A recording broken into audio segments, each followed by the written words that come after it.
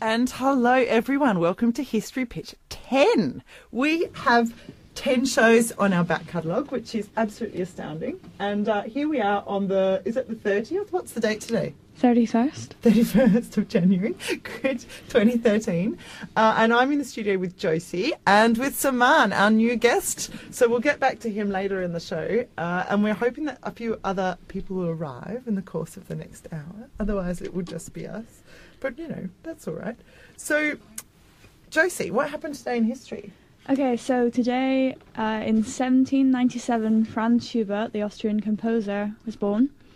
In 1606, Guy Fawkes was hanged, drawn and quartered for his part in the gunpowder plot. Wow. In 1943, the Battle of Stalingrad ended. In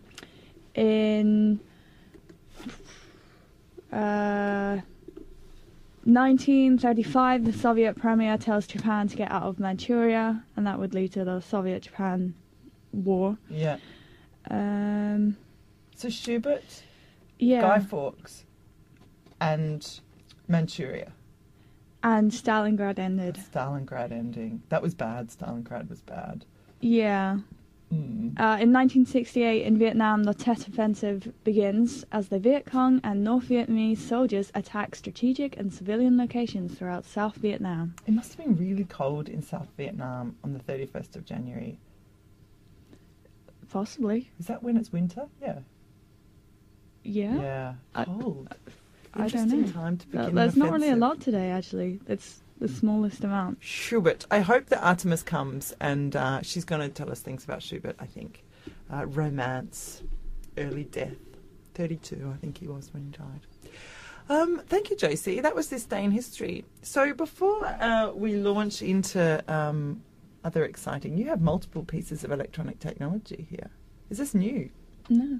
It's very nice. I just don't usually bring it. What is it? It's a tablet. Can you? But it's not an Apple tablet. It's no. There are other types there of are tablets. other types of tablets. But it's small. It's like a big. It's like a cross between a phone and a sort of iPad. Yeah, it's small. It's the size is okay. Yeah. I'll stop being fascinated by that. Technologically out there. Yeah, I know. Well, we've already discussed my Luddite-ness. So let us see where Erica is today. Hello, Erica. Can you come in? Hey, Tamson. How you doing? I'm not too bad. I spent a fabulous weekend in Leicester last week. That's fantastic. With me. With you. It's fundamentals. Do you remember that? I do. We had a lovely time. We did have a lovely time, although I did get an insight into the reason you need to wear so much padded clothing. Because it's so cold. Well, not only this was the weekend, everyone, that it snowed, and Erica does not have any heating in her house. It was freezing. It was freezing. We did some method acting history. We method acted Victorians. Exactly. They didn't have puffer jackets, though. But weirdly, I don't feel the cold. I don't want to detain you on this subject too long, but you were not dealing with it as well as I was. No, but neither were other people in the house dealing with it well. I think you're weirdly diverse. I know.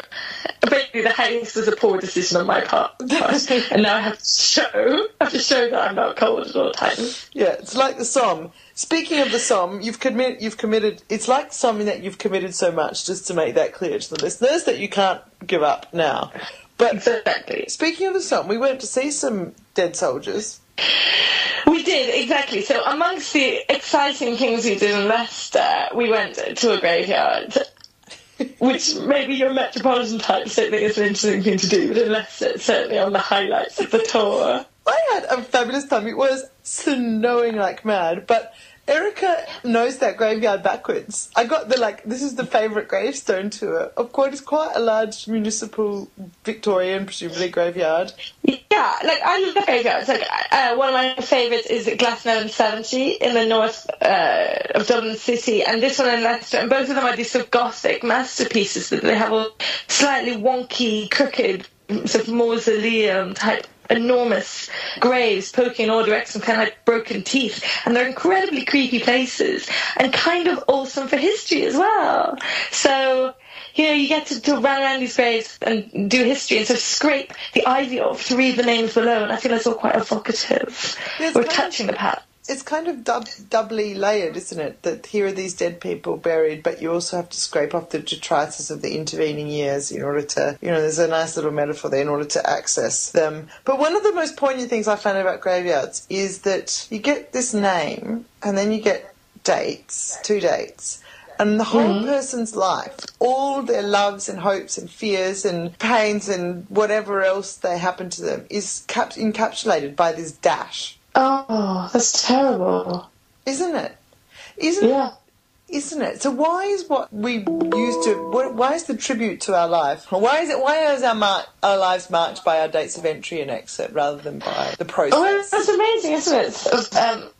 And also, like, when we talk about, like, the difficulties of chronology or thinking about temporalities or whatever, but at the end of the day, you get these 2 dates on a grave and a dash, and it normally says very, very little about what people do in between. But there was one remarkable grave which I only vaguely remember the details of, and perhaps you can tell me about the woman and the parachute. Okay, have you got any favourite graves you can discuss? Like, about 2? I've got one in New College Chapel. Okay. Well, there's two in Leicester, and there was one who was a man who was a credit to the world of cycledom, and he was one of the first professional cyclists. And I think he died very young. Clearly, he falls off his bike in the late 19th century. I don't think we showed you that one because the photo was under about a foot of snow.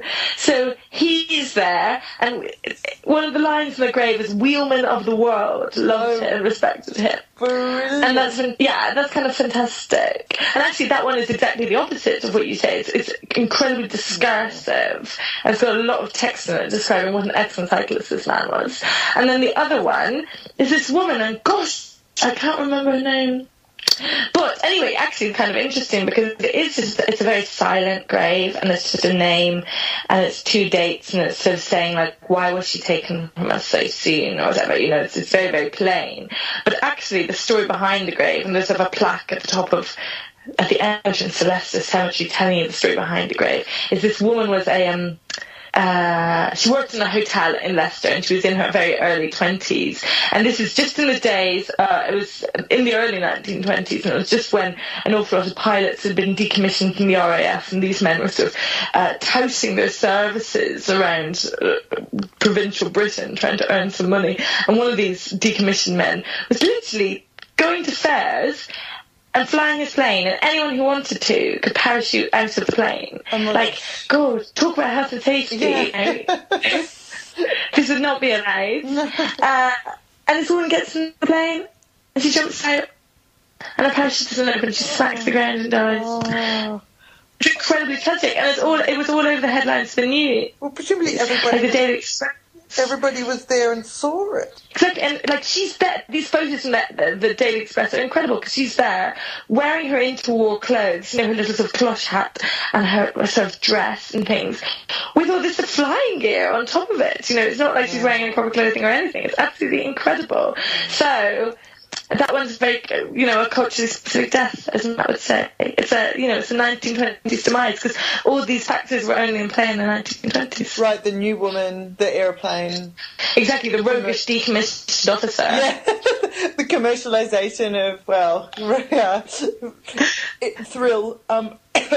Can you tell me, as an urban historian, why graveyards appear in the mid to late 19th century, these municipal graveyards? Patrick Joyce talks about this in chapter 1 of that book. Well, what does Patrick Joyce say? He says something like that this is about the management of time, and the dead get exiled from the church where they, buried in the cemetery, church graveyard, or even inside the church, and where parishioners would have had a daily and sort of weekly and ongoing relationship to them, like literally walking over them every Sunday. And they get sort of put to the edges of the city where they're ordered and regulated in these pseudo-city, the avenues, and they're segregated often according to denomination, and they're typologized, and death is sort of managed. So about temporal management.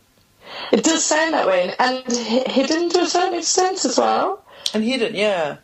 But why? I mean, is this just part of the... I mean, he says it's part of the liberal creation, the liberal subject. But what happens in the 19th century that means the state is... Yeah, like, it sounds like... Well, do you know what? I haven't read that bit. But it sounds like it's to do with hygiene as well. Like, you know, the same imperatives that were driving the city council to control abattoirs and to control the circulation of things like blood and feces and water are also driving them to control the spaces of death, right? So it's about demarking the boundaries of a rational, brightly lit, clean, hygienic city in which we give people the spaces in which they can be the liberal subjects, I presume. This is the argument, yeah, right? You're right. So it's like this is a permeation of the boundary of the living, of the clean, hygienic self. Yeah, like death does that as much as shit does. Exactly. And also, like, this is the age when you get an awful lot of things. You get, the mass proliferation of the public toilet, so, like, where people poo. For men, though, surely. Abattoirs, yeah. Also, like, this is when you start getting the city council really, really intervening in people's bodies and how people use the city. And yeah, you're right. Leicester Cemetery is part of this process. It's also outside the city, really. Well, it's not anymore, but it was then. Yeah, exactly. I mean, and it's beautifully segregated as well. Like, that non-conformist section that has these very plain, unostentatious tombstones, whilst up on the hill are the rich, with these glorious Gothic kind of spires. I mean... Yeah, the British class system extends into death as well, so don't you worry. And it was all very evocative in the snow. It was wonderful. I had a great time. Yeah. So yeah. Well, thank you very much, Erica. We'll talk to you next week. Excellent. Okay. I think we've all learned through it. What do you say? I think we will have. Death. Thank you very much, Erica. We had a great time in Leicester, and I do want to get in my story about the New College Cemetery Memorial, because if you ever go to New College Chapel in Oxford, there is a hello Artemis. I'm just talking about some dead soldiers. There is a plaque on the wall which is right next to the plaque which contains a kind of memorial to all the soldiers from the college that fought in the First World War. And of course, there are name after name after name after name. But next to this huge big plaque listing all the names of the dead soldiers who fought for Britain in the war, there's a small plaque which has the name of 3 German soldiers on it.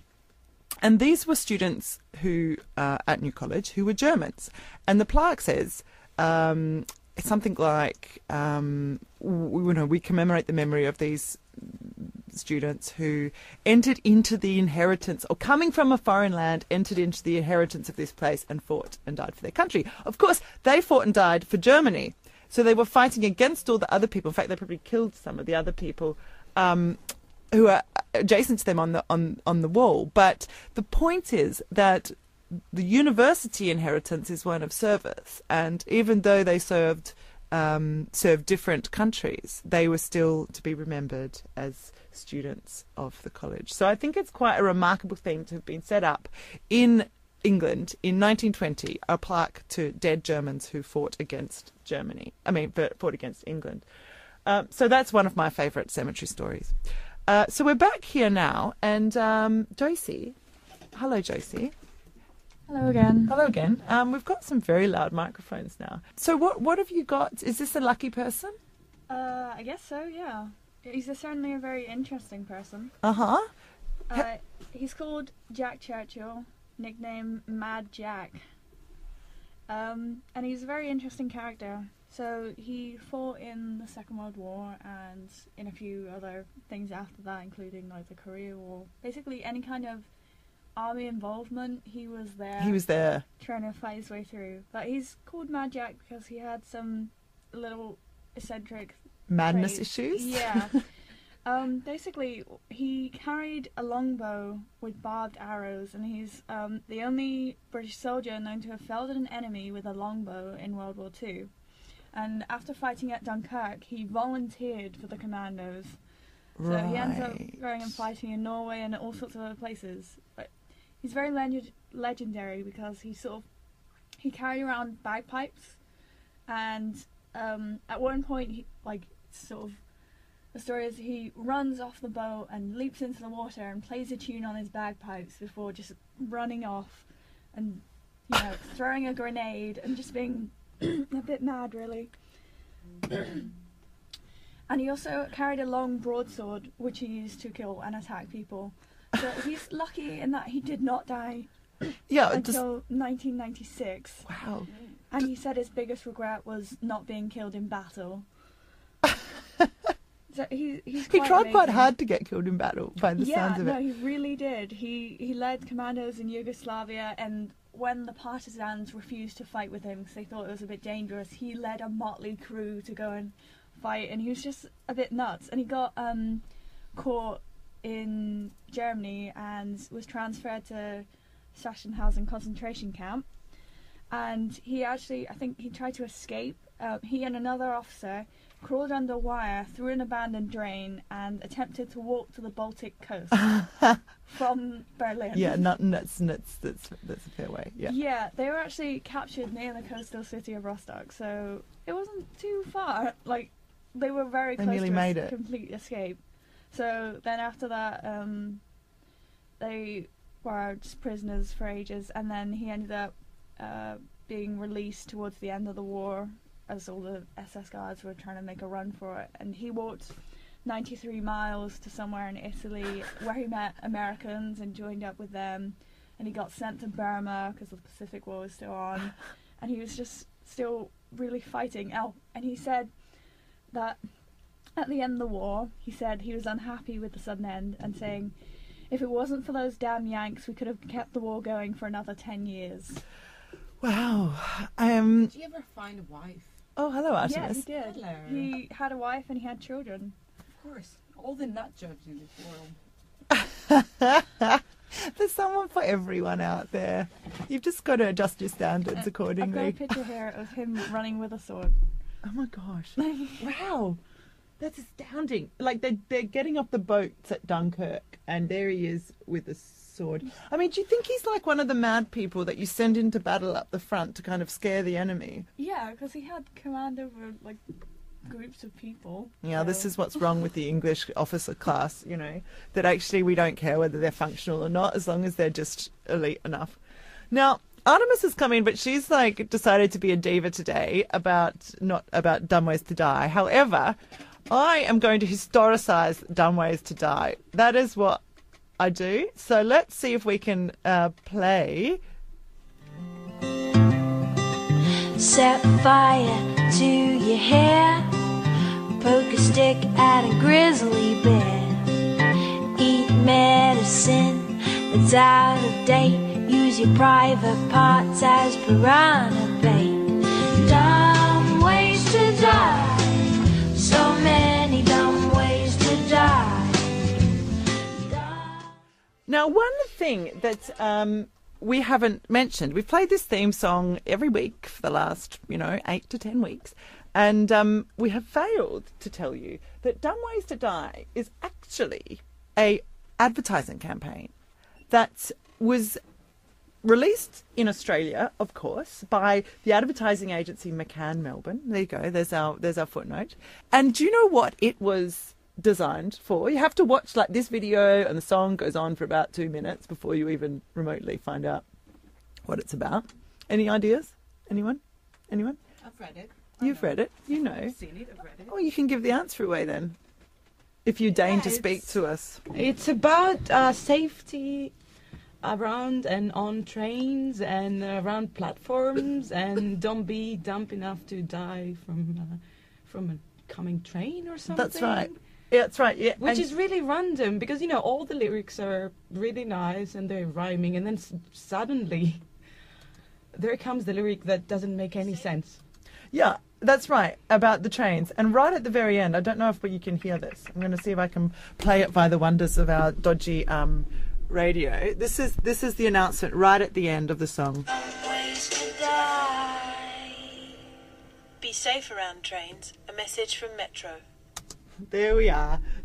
Is that like the please mind the garb of Australia? Be safe around trains. No, Okay. no. But it is. There used to be in Australia. I mean, this video went viral, by the way, so it sort of was hugely successful. But there used to be a very, very graphic ad around drink driving in Australia, which was the tagline of which was, "If you drink and drive, you're a bloody idiot," right? Yeah. And this is quite controversial because it broke a lot of the existing media laws, but it was a government-sponsored commercial. Okay. And it showed extremely graphic pictures of car accidents. But it was credited with being very successful, and it came with a drop in the blood alcohol limit. And, you know, if you ever drive in a car in Australia, you will get picked up if you speed. It's a highly regulated state. It's not like the wilds of Greece, Artemis. Oh, poor people. He cannot drink and drive. We're over-regulated. We So can't sad. drink and drive. Oh, freedom. Freedom comes at costs. You've brought more ouzo. Excellent. So, speaking of ouzo, I went out last night to see a play, and the consequence of that was that I got to talk to... actually, it was a very good play. It's called Sour Lips, and it was about the... I recommend you all go and see it. It's on at Oval House, which is near where you live. And it was about... I don't know if you remember in 2011, there was this guy in the Deep South that made up a blogging character called Gay Girl in Damascus. Yeah? And it turned out to be fake. Right, but the gay girl in Damascus went viral. He stole someone's photograph. Everyone thought this was real. The State Department got involved because she was abducted, and all of this was him manufacturing this on his blog. And he was some white guy from the south of America.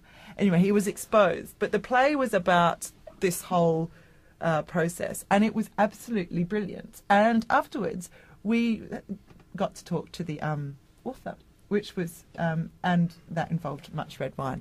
So I'm feeling a little bit worse for wear, but then I came home and I talked to Simon about football, I think. He told me I had to listen to this before I played it. He was much more sober than I was.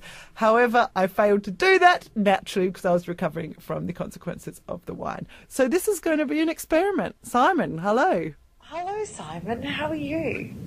Probably a bit better than you, Tamson. I have had some amount of wine, that is true. I've also been consuming culture in South London. Or should you hist and drive? Or was it hist and drink? Hist! Oh, you must hist and drink. Yes, always. What other way is there to do hist? Isn't this why Oxford and Cambridge colleges have such a big wine cellar? To lubricate the tongue? So we're going back to the 60s and 70s here. Totals. It's all well, this is your period, after all. It is indeed. So I should be doing a tutorial then with one of the all-time great Oxford Cambridge historians who are always drunk. Oh yeah, those ones. They're probably hitting on you at the same time. Okay, hang on. Speaking of sexual misconduct, we're going to talk about football. Oh, this is a morning show, isn't it? Technically it's the breakfast slot, but let's draw a veil. Sometimes we at HistoryPitch like to have liquid lunch. Yes. Now you're gonna like tell me that England didn't invent football? I mean, of course they did. It was like a nun somewhere in Manchester that went out into the slums and said, "Here, kick this around." Okay, so we're reinventing history quite dramatically here. Oh, well, come on, that's what all history is. It's invention. So the streets are alive football. Tell me how football came to exist then, and I will contest this. Well, what I'm going to do is something you would probably appreciate as an imperial historian, which is to sort of off-centre things. Oh, right, de-centre. I prefer off-centre. Offside. That's a football thing. Offside. It is indeed. So this idea of England inventing football and then football being diffused throughout the world. With empire, no. With working class solidarity. Well, yeah, pretty much with empire. That's the kind of line which is still found up until quite recently in England. If you think about the 1996 England football anthem, "Football's Coming Home." Oh, wow. Ooh, nice. Ooh. That's good. Okay. So this idea that England invented football, it's England's gift to the world, and football belongs to England. England is the home of football. Yeah. Now, when the Germans won, in 1996, beating England in semi-finals, they started singing "Football's Coming Home," and this was very annoying for the English. So who owns football then? I mean, we all own it, right? Well, that's the sort of point I'm making, is that football had arrived in many places by the 19th century, early 20th century. It's been part of their modern history. And it's so deeply rooted in many cultures. If you think about the Dutch, it's impossible to think about the Dutch without thinking about football, total football. It's impossible to think about South America without football. I mean, for Brazil, Argentina, without football. Okay, analogy, not very good argument about alert, but analogy alert. Catholic Church. Is it possible to think about South America? Pick a country, pick a South American country, and not Catholicism? Not really, but the kind of Catholic practice that we see there is massively indigenized. Yeah? Is this not similar to football? I think you can take that argument and go further. It's more than just a case of the English imperial presence in the world. And remember, you love this, the British Empire isn't just what we see on the map. It's British power and influence in the world in the 19th, early 20th centuries. So it goes to South America, for instance, even though it's not technically part of the British Empire. It's more than just this gets diffused with England and adapted to local conditions. It's more than that. Because it gets re-imported. Same with bloody cricket and the Church of England, right? They're exported, but then actually they're reformulated to suit often very, very local needs, and then they're re-imported in these new forms back into Britain. I mean, who's running world cricket? It's the Indians, actually. Yeah, I was aware of that. So is this not the case with football as well? Can we not tell a story about, I mean, you know, I am, amongst other things, a historian of ideas, and I'm interested in how ideas travel, or how they don't travel, actually, how they get transmuted, transposed, transgressed, how they morph and change in the process of moving, not just across continents, but from one bit of the lecture theatre to another. I mean, you could argue that in cultural terms, football is the biggest example of that. Yeah. And it's, so football is at the same time local, national, and international. And you can see that in teams. If you take Barcelona, Barcelona is a very local team. It's the kind of symbol of Catalonia. And it's also a Spanish team. It's the second biggest team in Spain. At the moment, it's the dominant team in Spain. And it's also international, it's universal. There's people from all over the world playing for Barcelona. There's people from all over the world watching and supporting Barcelona. I have a question then. I've never really got this about football. Because Barcelona is trading like players, as you said, from all over the world. They buy them in, yeah? How does that connect to the kind of little 6-year-old that's going out to play football in the park? I mean, is the sort of global trade of soccer commodity, you know, people, whatever his name is, what's his name that's married to Spice Beckham? Beckham. Did really well here, just keep going. Does he alienate the 6-year-old boy who's playing club soccer, or not even club soccer, soccer in the park on Sunday morning? Right? Are these two things stretched so far that that link breaks? No, what I would say to you is that even in the park, a young boy kicking the ball, that's the embryo of a World Cup winning pass. You know, football is so beautiful. It's a beautiful game. Not all the terrible things that associate with it. You mentioned some of them, you know, accusations of sexual assault, violence, money, excess, all of this, corruption, all of it can't tarnish football completely. It's a beautiful game. So the little boy kicking the soccer ball dreams of being David Beckham. But does he dream, this is my point though, does he dream of being rich and famous and sort of able to command money from whichever football club he wants? Or does he dream of playing for his country? Or does he dream of playing for Barcelona? Well, I would argue, back to what we were originally saying, it can be all these things. That's the point of this. Football shows that, in many ways, things we're looking at with history don't have to be just one thing. They can be all these things. So if you're talking about that boy in the park, he is dreaming of playing for his local team. He is dreaming of maybe making it as a footballer. He is dreaming of maybe winning the World Cup with his country. But also, he's just enjoying playing football. He's in that moment. Yeah. I mean, his way of playing football is very fashioned by how he watches it on television, right? We like the whole kind of, was it when you fall over and pretend to be Maradona or whatever, going for the Academy Award because you feel like that's happening on the 6-year-old soccer, which I sometimes watch in my local park, is not like, that's not normal. That's learnt from the television and then reenacted as part of the self-fashioning of the little 6-year-old kid as he's playing soccer to pretend to be her as he falls over, right? You're out of date, Grandma, because the 6-year-old boy is playing football video games. Right. Because they're connected all over the world, he could be playing David Beckham, or more likely be playing Messi. Oh my God. He's controlling his hero. He is. And he's also playing online in that game against people from around the world. Oh, wow.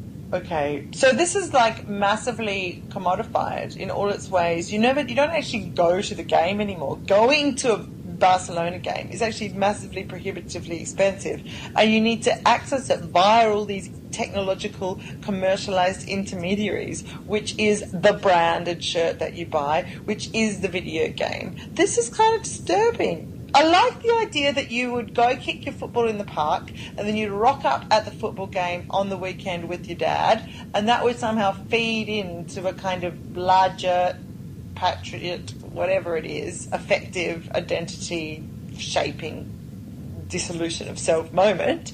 But what you're telling me is it's all mediated by this stuff.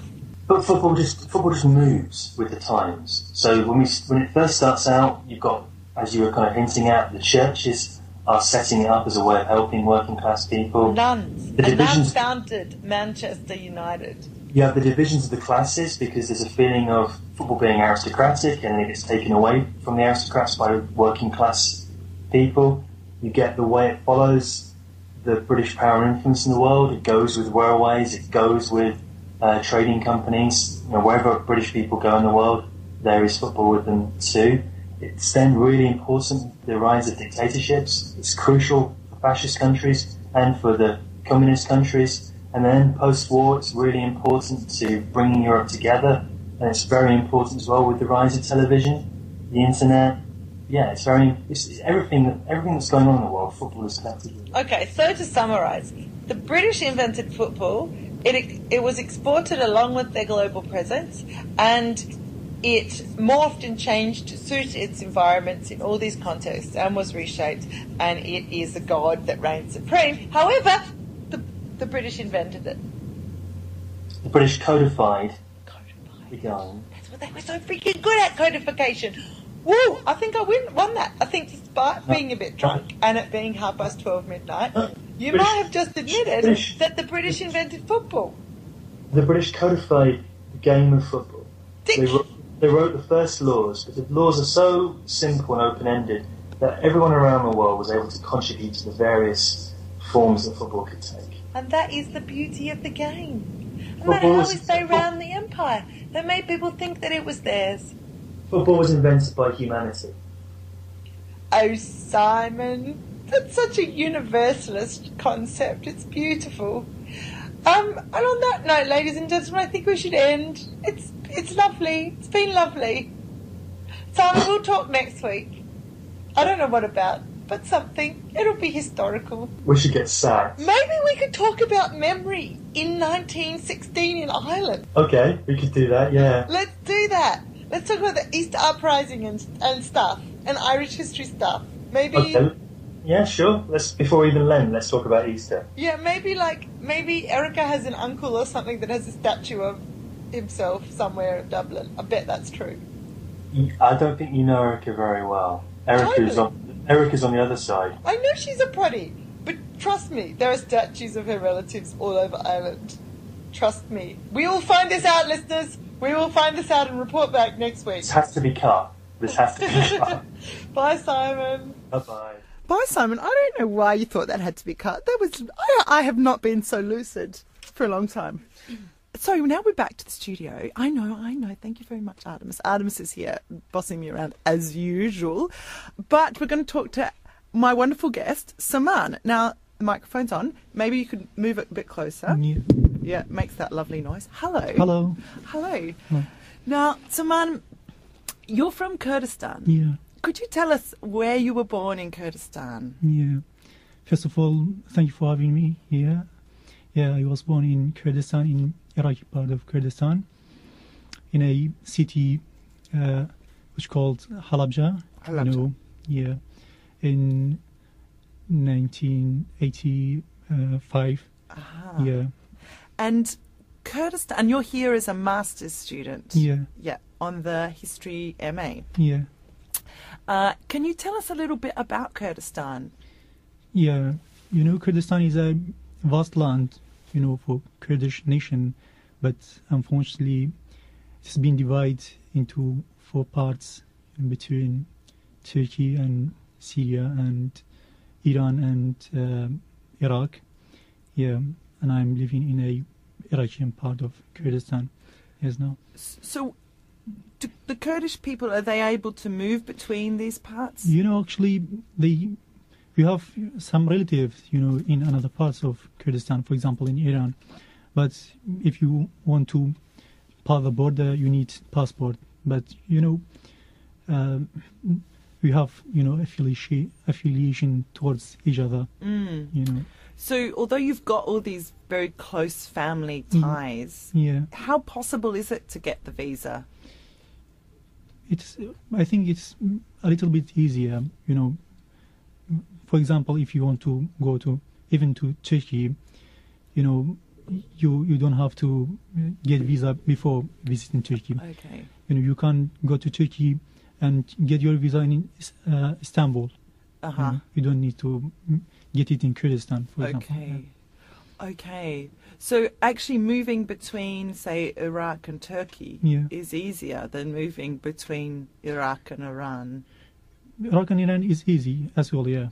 It's easy because, basically Iran and Iraq and Turkey are neighbors, neighbors countries. So it is easy. It's a good relationship between these Pakistan countries. And India are neighbors, but they don't have good relations. Yeah, I know. But, they have same situation. Yeah. And they have Iran and Turkey and Iraq. I think, they have same enemy, which is Kurdish, nation, Kurdish people. So they have, same aim and same, enemies. Yeah. So it makes them to be more, to have a good relationship between each other, to face this, this problem. This state. You're telling me that the nation is defined by what it defines itself against. Yeah, exactly. Yes. That was an essay question. Yeah. So I say that the Kurdish people, for a century, they have been feeding, Iraqi and Iranian and Turkish national identity. Yeah. Very interesting. Yeah. I think so. Yeah. So can you tell me a little bit about the Kurdish national identity? And maybe the religion and the culture. Yeah, we have same history and same culture and religion. We have most of Kurdish people. Roughly 95% of Kurdish are Muslim and Sunni Muslim, but there are some Kurdish people are Christian and even some people some Jewish people used to be, living in Kurdistan, and another religion, such as Hawari and Yazidian and Zoroaster, some Kurdish Zoroaster, So, but most of them are Muslim. Are Muslim. Muslim. And so, if there are these, the most of them are Muslim, but there are small groups of Jewish Kurds and Christian Kurds. Yeah. What makes them Kurdish? I can, The place they were born? Yeah. The language they the speak? history as the place, the language, and the same problems. You have got same problems to face. You have been facing persecutions, and devastation during this past of our history. This long time of our history. Yeah. So tell me a little bit about that history. When did the Kurds always been in this region? Yeah, Kurdish people, consider themselves as a most Asian, people in this place. Some of the Neanderthal people, Neanderthal people are they have been found in Kurdistan. The so ancient our people. history, stands back to a long time ago, maybe million years ago. Yeah. And I have no idea about the Old Testament in Christian, but it's been written in Quran that the Prophet Noah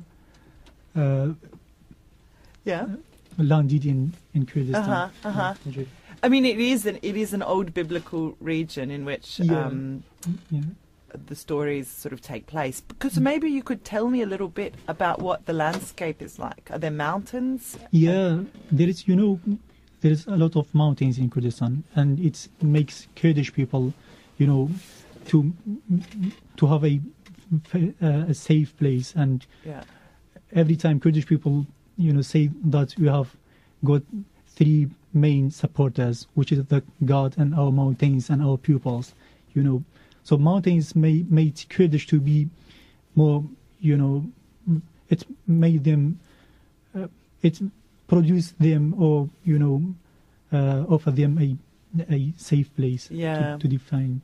So when in times of conflict, do the people retreat to the mountains? That's where they... Yeah.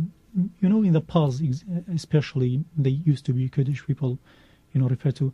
Even now, you can see the Kurdish liberation movement in Turkey, for example, PKK. They settled in mountains between Iraq and Turkey. Turkish government, cannot get to them, easily. Yeah. So this whole border region is actually quite mountainous and difficult for these states to penetrate. Yeah, exactly. Yeah. Are you from the mountains? No, some mountain surrounding our hometown, but there is some deserts and mountains, not just, and some lakes and forests too, aren't there? Exactly. Yeah. There is an amazing place in Kurdistan. It sounds very beautiful. Yeah, exactly. But in our contemporary, I wonder to speak about our contemporary history, especially when I was born in Kurdistan. I don't know. Have you heard Halabja or no? But when I was just 2 years old, it was bombarded by chemical bomb by Iraqi regime, and I was just 2 years old at this time, and we moved with my family to Iran. So and after that we came back to Iraq, and in 1991 again we moved to Iran. So coming and back into Iran, between Iraq and Iran. So this was the first Iran-Iraq war that the US was involved in 1984-5. The last one of them. And then Halabja was bombarded by chemical bomb in the last years of the conflict between Iraq and Iran. So what consequences did that have for the city, the chemical warfare? Still some people still facing the some heart disease, and some people still are getting cancer because of these chemical bombs. Yeah, very in dirty an hour, 5,000 people were died by this chemical bomb. Chemical warfare. Children and women and man. Yeah. And who dropped those bombs? They was Iraq. Yeah. This is Said by Saddam Hussein. Yeah. How and your family were very lucky to be able to leave them. Yeah. To be honest, some of our relatives were killed by this chemical bomb, but my family, they still safe. Yeah. Thank to God. Thanks. Yeah. Exactly. Thanks be to God. What are the people what sort of sicknesses do they have? The people who stayed? You said cancer. Yeah. Some cancer and some mental. Even mental impact, and physical and mental impact of people, and particularly the children, even that weren't born in the exactly, and it made Kurdish people, to be more sensitive about our neighbors, Turkian, Iraqi, and Arab and Turkish and Persian people. Yeah. So what does the Kurdish nation want? Are they agitating for statehood? They, Kurdish people, they want to have their own state, such as Turkish and, Persian and Iraqi, but it's been divided by, in 1920, by French and British Empire. Kurdish, our government has been divided by British Empire and French Empire. Yes, the story of 20th century Europe. Thank you very much, Saman. This is very fascinating. Thank you for talking. Thank you for having me. It's a pleasure. But we're going to move straight from borderlands in the Asian Plateau to Alison Carroll. Hello. Hello, Alison. I'm not talking borders for once today, so this is a change. We'd just like to welcome you here to the Thank studio. You. Have it's some good cake. To finally be here. Have some ouzo. I thought this was just a joke. It's real. No, it's real actually, although we've lost the bottle. Of course, Artemis is squirreled it away. You've been fighting public transport. I have, yes. I'm very sorry, HistoryPitch, that I'm so late. Window repairmen and public transport, but I'm here. It's like a cascade of error. But we're pleased. It's fine. It's totally fine. We've been talking about Kurdistan and other things. But what are you going to... I was hoping you might tell us about alcohol in Alsace-Lorraine, but... Oh, I can do. I'm happy to talk about alcohol. I suppose I was just thinking that as yesterday was 80 years since everyone's favourite mustachio dictator took power, we could perhaps talk a little bit about that and maybe save alcohol for next week. Yeah, brilliant. Okay, I'm always happy to save alcohol for next week and get some Hitler on board. Although I think we should refer to him a bit like Voldemort as everyone's favourite mustachio dictator, whose name cannot be... Stalin is competition, but I reckon he's still number one, I would say. Yeah. So what about... We're talking about memory and Hitler. Yes, Hitler and memory. So, I'm thinking about this because there was an event yesterday at the German Historical Institute to commemorate this with eminent historians like Mary Fulbrook and Neil Gregor were talking about it. But also Angela Merkel yesterday, at almost the exact minute that Hitler was sworn in as Chancellor, took the opportunity to commemorate it at the former Gestapo HQ in Berlin. They're actually pouring out the ouzo, people. Yeah, we actually coming out. Photo of this day yet. So but also Berlusconi did something appallingly horrible. You have to leave into the photo. Oh, sorry, I'm in the photo. Yeah. I know. I'm on my own with 3 ouzos. Did you hear that? No, I haven't heard about Berlusconi. I've just been very focused on Germany. Okay, I'll just do a quick thing about Berlusconi. He decided to say that Hitler wasn't that bad after all. I mean, no, Hitler was bad, but Mussolini wasn't that bad after all, and he's had a bad rap on Holocaust Memorial Day or whatever the event was about last week, wasn't it? Yeah, Holocaust Memorial Day. Astounding. Bid for the newspaper front page, I would say. Yeah, it kind of steps on Merkel's point a little bit because she's suggesting that, of course, they are all very bad and just as bad as we think they are. One of the important things about the commemoration in Berlin is that it hasn't been as Judeo-focused as perhaps some of the past commemorations are. So the Sinti and Roma Philharmonic Orchestra was involved. But the point that Merkel was making in her speech is that German citizens and citizens of Europe need to be reflective on our political engagement, on its implications and on what it means. That conservative parties need to be wary of the role of the far right and of incorporating these groups and perhaps thinking that they can control them, and that all of us need to be fighting and recognising the horrors that can arise and realising that human rights aren't something that we can take for granted.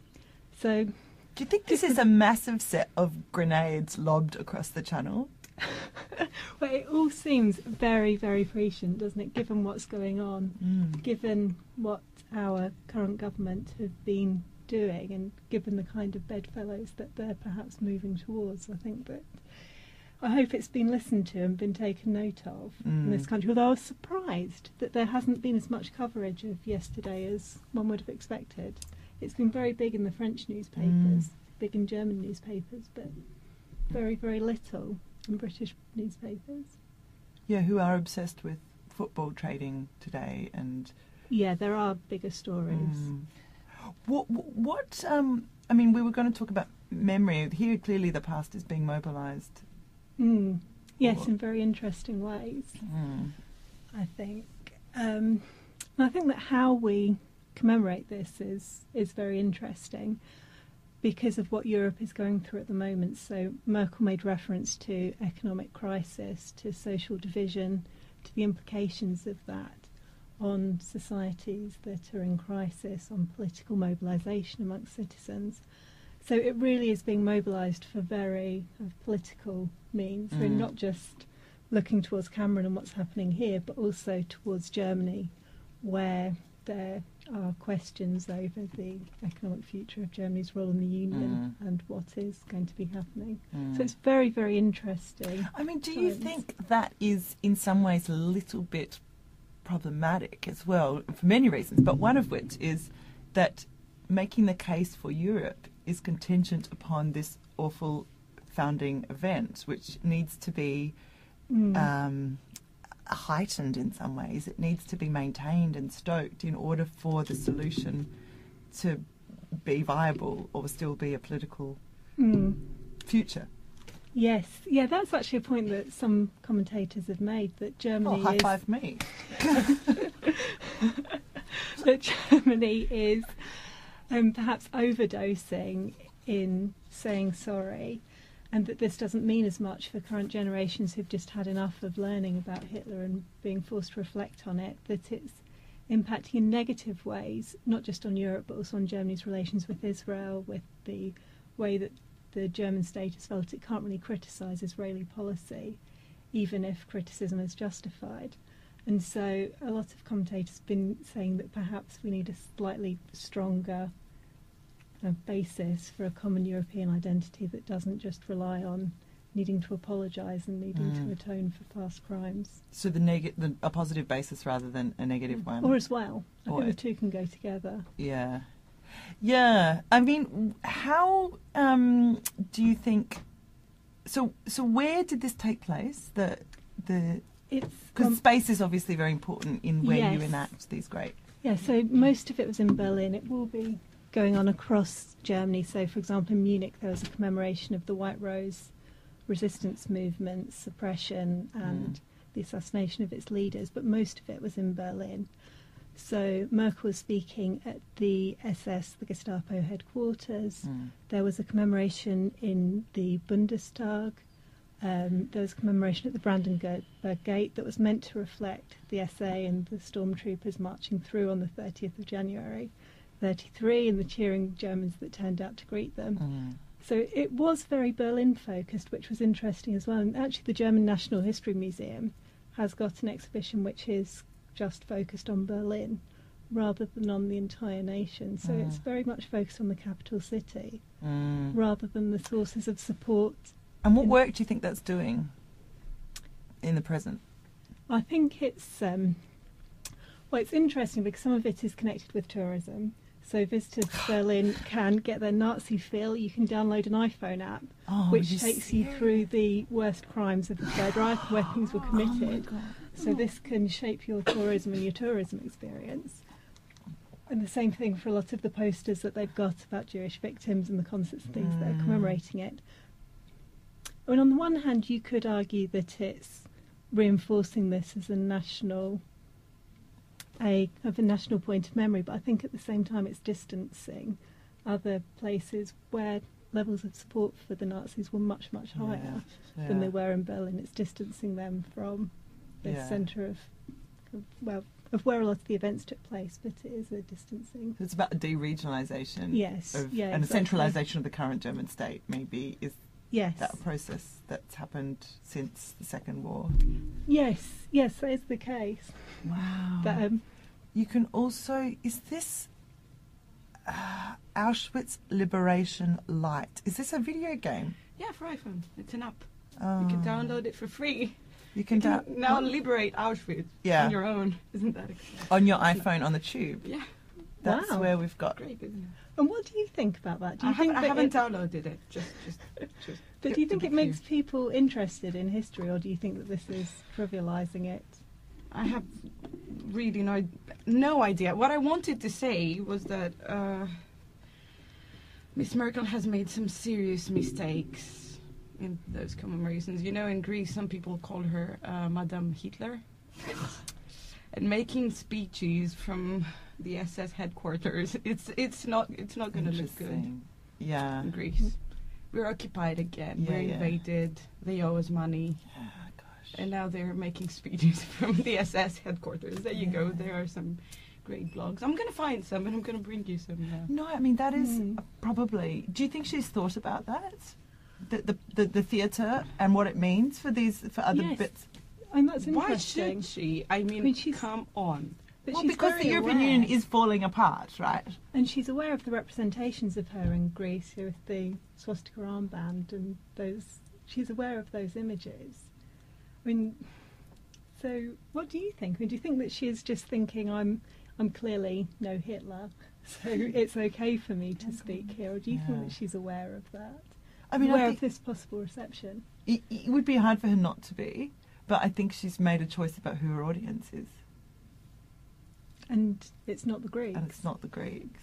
I mean, in Greece, this is right? That this loan, the enforced loan that the Greeks make to the Nazi state in like 1939 or 1940, I think, is remembered as part of, or is being cited in the current context as part of German, they never paid this back. Yeah, that's true. And they were helped to recover with our money. They came into our national bank, they took all the gold, and now, even though they were helped to get back on their feet, we are to repay. Well, no, we forget the part with repaying. We have to beg for, no, that's not even that. We have to pay them again. Yeah. So, and it's Germany. That is the interesting part. It's not the European Union, it's not the IMF, it's Germany for some reason. Yeah. So this is, I mean, we're talking about rival kind of forms of memory being mobilised, aren't we?